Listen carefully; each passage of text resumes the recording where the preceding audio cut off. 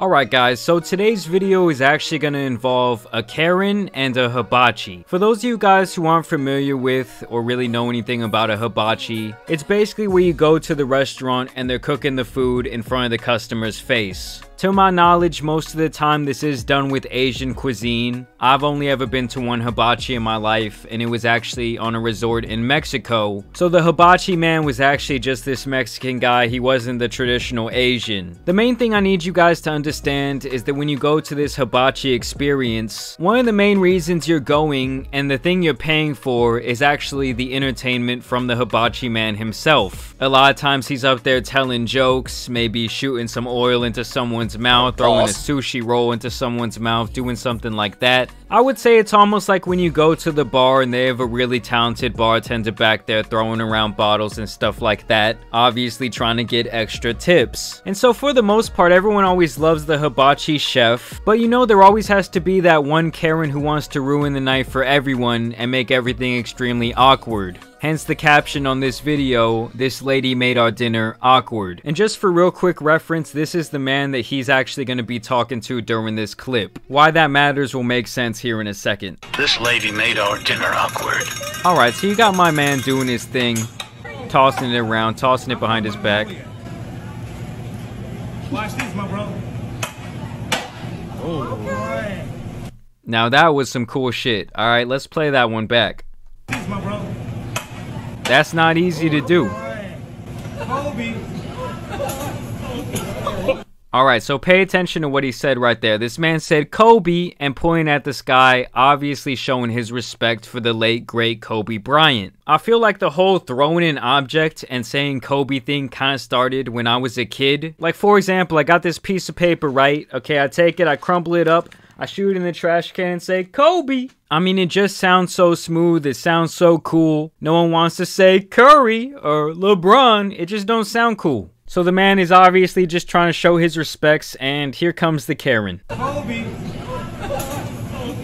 That's our Black Mamba, man. R.I.P. You gotta bring the black man into this. Say what? You gotta bring the black man into this. Black man? And me? From up Kobe. Yeah, Black Mamba. Kobe. That was his nickname. Yeah, Kobe Bryant. Yeah, we have. So that idiot obviously didn't understand that Black Mamba is Kobe's like most infamous nickname. She's like, "Oh, Kobe's black, and now you said the word black, so you must be a racist, sir." And you know, this is probably my least favorite type of Karen who is trying to feel oppressed for somebody else. Like, yes, black people, I will be your white savior. And it's almost always exclusively white women doing this. Like Margaret, they're not asking to be saved. They're having a good time, they think the guy's entertaining, he's obviously trying to connect with them on more of a cultural basis, and there just always has to be that one dumb bitch. No. When you make a shot, you say Kobe, because that's Korean. Yeah, that's how. Yeah, that's what I'm saying. He has to explain it. Black Mamba, R.I.P. Like, getting it? Y'all getting it? I get it. I got it the first time. Alright, it's not insult or anything. He's like, do y'all get it? I am not a blatant racist. I'm just trying to entertain the public. Also, the fact that she looks like this kind of explains her whole attitude perfectly. I will never trust a woman who has an undercut. And see, part 2 is really kind of where he starts to go off on her more. You can dedicate it to me. You know what I'm saying? Let's bring it up. Yeah, talk your shit. I had enough of y'all. Damn. He said, I'm coming with the receipts. Watch this. What do you see? That's a Kobe Bryant and Gigi. Oh, that's nice. Yeah, so there he's kind of just trying to say, hey, I'm such a big Kobe fan that I took the time out of my life to draw this picture to commemorate the death of him and his daughter Gigi. In other words, I'm really about this life, don't try me, bitch. Yeah, y'all know me. Oh, I don't know. She's sitting over here, leave him alone. I don't know. Damn. No. She too pretty and she has beautiful nails. I can't see that. I don't want to ruin my chance.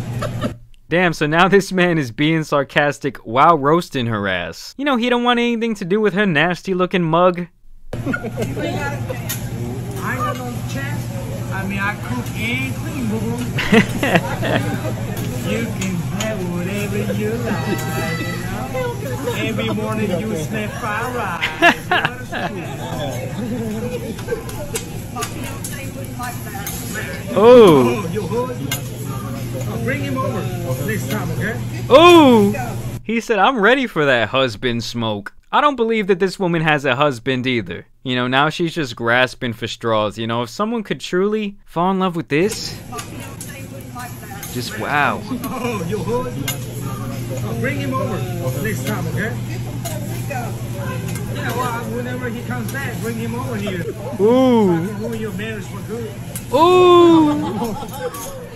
My boy is going off. No, I know my guy did not put that fried rice in the shape of a heart for that Karen bitch. This guy's on a whole nother level of trolling, and watch this. The heart is actually gonna beat. That's awesome, bro. This is the type of stuff I want to see at the hibachi. La la la la la. La la la la la la la la la. Do do do do do do. Yeah! You see, this is the type of fun you're supposed to have at the hibachi. I feel like I'm there with the family. It's just hilarious, guys. You know, everyone's having a good time. Everyone's laughing. This guy's, you know, planning on getting a pretty good sized tip, I'm sure. Pause. And then you have this woman coming in trying to be offended for somebody else. You know, I feel like when you don't face enough challenges in life, it's like you want to feel other people's oppression sometimes. And a lot of times they're not even offended themselves. This man was obviously trying to connect more, like I said, on a cultural basis, trying to make his customers comfortable, trying to make them have a good time and entertain them. And like I said, he got the dumb idiot out here ruining the show. But let me know what you guys think about this down below. When I first saw this clip, I really couldn't believe it. But as always, I do want to thank you guys for watching. Make sure you go subscribe today. I know a lot of you guys return to the channel every day, but you're not subscribed. And drop me a big like, share it with a friend, all that good stuff. And as you guys know, it's been your boy, the Tan Superman. And I'm out. Peace!